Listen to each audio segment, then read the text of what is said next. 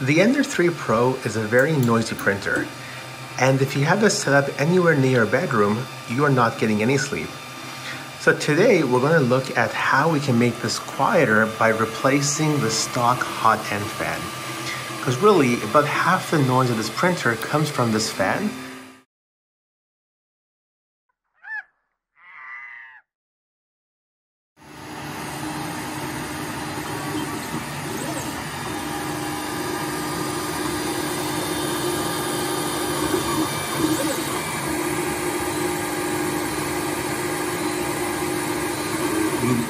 For this upgrade, you want to get your hands on a Noctua 40x20mm 12 volt fan.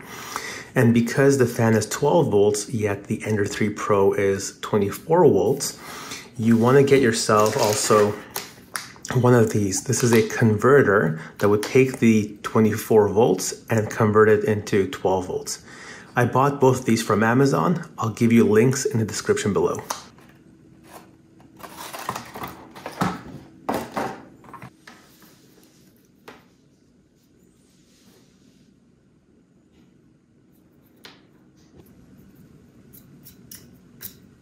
Here are the 3D printed parts you require. So you want to go ahead and put those screws in beforehand just to get the thread started. So this is the shroud. So the fan should go in here, something like this. And then we have a fan cover.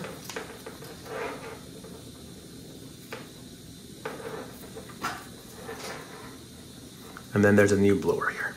So in the end, should look something like this.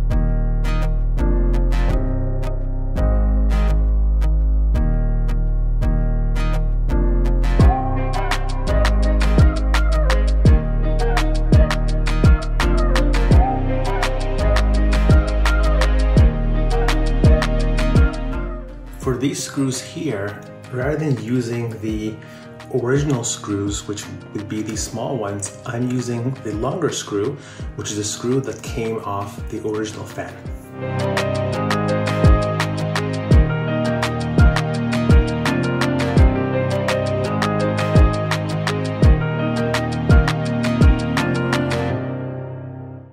open up the motherboard compartment, and this last connector here, this one, is for the fan, these two small wires.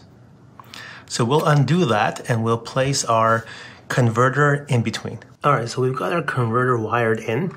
We now have to adjust the actual voltage output to 12 volts using this dial. All right, so we have it all wired up now. We can see on the outside, we have it connected straight to the wires coming out in the motherboard area.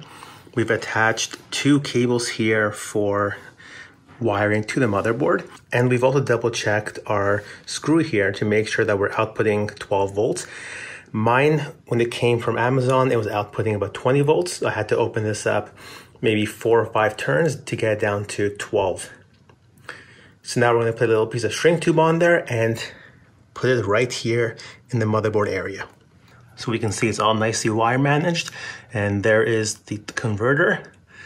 We've got the cables coming in, going to the output there, and then the power cables come down here and go into the corresponding output. I've been using this for a couple of days now, and there's a couple of things that I don't like about the setup. So I think I'll be changing to a different fan shroud. So what do I like about this? I like the fact that it has this cable relief here, the fact that it retains the stock blower. Now what don't I like? As you can see, the actual fan shroud here is quite long. Also, you have to print this blower piece here, and it's a very difficult piece to print. You don't get a very nice finish at the bottom. And also, you can see that it's starting to already split, even though I did not tighten the screws too tight. So it's been working well, very quiet, but maybe not the best design here. So as we can see, there's some warpage in the fan shroud. I printed this in PLA, and it looks like this design places the fan shroud too close to the hot end, which doesn't work very well with PLA. All right, so instead we're going with this design. So here we have the fan mount, and you can see a lot of thought and time has gone into this. So he's got some flow simulation, and we can see that the airflow is directed perfectly underneath the nozzle. And also, he's got files here for different kinds of leveling sensors. So for a BL touch or for an induction type here. So ultimately, you'll be downloading 3 files: the fan duct, the backplate, and one of these 3. So for mine, because it's a stock with manual level sensing, I'll get the vanilla. And he also gives very specific instructions on how to print this. So the main piece here is the duct needs to be printed with 1 wall and no extra skin. And he says he printed it in PLA, and it took him 2.5 hours. Within Cura, we're going to bring in our 3 files. So we have our fan duct, our backplate, and the vanilla mount. I'll just drop them here. Okay, I'm just going to right click and say arrange. And I will print this exactly the way that it is right now. It prints fine this way. So the only thing we have to do is, for the duct, we need to make some changes. So we're going to go under here, per model settings, and we want to change the wall line count and the extra skin wall count. So he said 1 and 0. So if we select a different model, we see that it's fine. This one here, 1 and 0. And here are the settings that I use for printing the Sunlu PLA. I'll link to Amazon where I got that from. But we can see nothing too crazy. I've bumped up the width. I've also bumped up a little bit of the flow here for the initial layer. 200 and 210.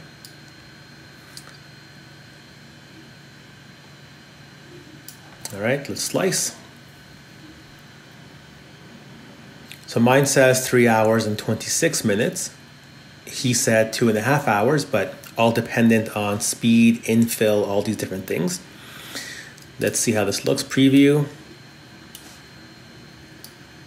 Look at that.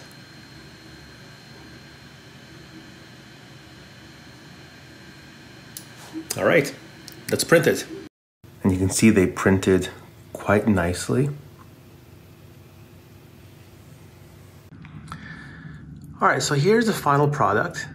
As you can see, it's got a very minimalist design, and it leverages the stock blower here. And this design actually doesn't use any screws for connecting the duct to the base. It's got these two little knobs, and what I found was it was a little bit loose. So over here where these two pieces connect, underneath the duct, I placed a little bit of shoe glue, which is a flexible kind of glue. And now as you can see, it's very solid. So this shroud here uses the two original mounting holes. Plus for extra support, there is this base over here. So some people don't use this, but I found without it, it was a little bit too wiggly. So just place a screw in there and a nut. So you have to find these separately. And now as you can see, it's very, very solid.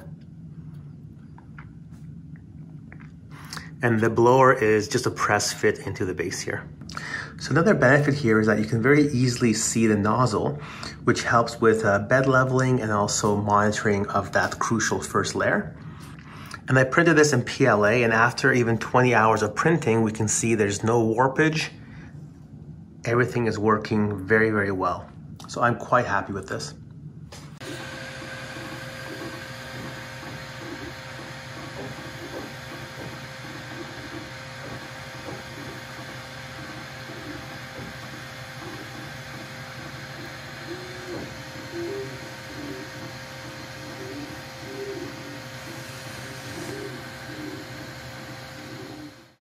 Eventually, we're going to give this design a shot as well. This one here uses two 40mm fans, one for cooling of the hot end, one for cooling of the parts. So make sure to subscribe and stay tuned for that, as well as the next part in the series.